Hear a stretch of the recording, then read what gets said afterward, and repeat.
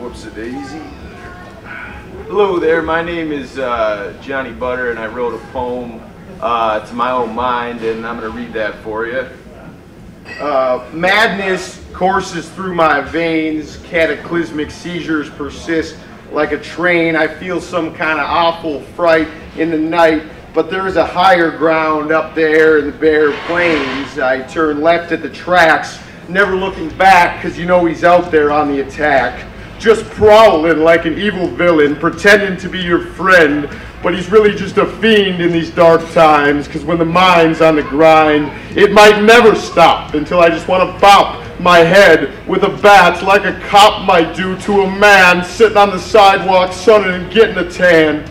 He's wearing those black Ray-Bans, and I stop to chat and have a cig and talk about getting that gig, because when the rhymes stop and it's just me and you sitting in a church pew praying to the Lord and cursing the other, I've got to forget my druthers that bother my mother and send chills to the bones that echo through rods and cones that make up the roads to the ether highs of mad times and quick women that want to suck and leech at the power channels that string like a loose noose around my neck, with veins bulging in every which direction.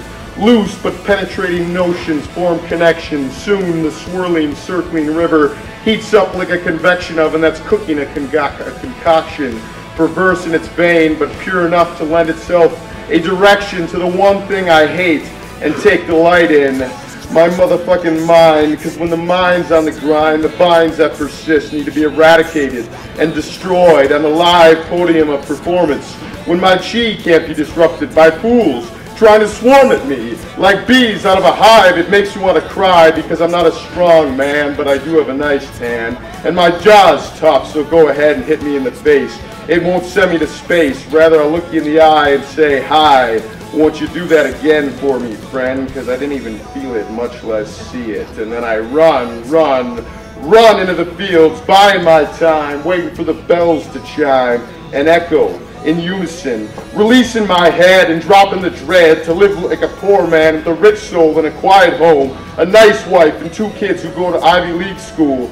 These are my dreams, and I dare the fool to try and stop my cool, because when the damage is done and the dust has settled, I begin to cackle like a hyena as you run off, wondering what kind of wild creature you have the audacity to strike in the nose. It sends shivers to your toes. Better throw on some shoes and keep running, because I'm coming faster than the Hogwarts Express, you fucking mess. Pick up your bootstraps and go before I trap your soul in my palm and laugh like a maniac hack and slap you on the back. Feel the tack, you sack of shit, if this sounds angry and you want to stop. Realize, my brother, that I'm about to pop out of the trees.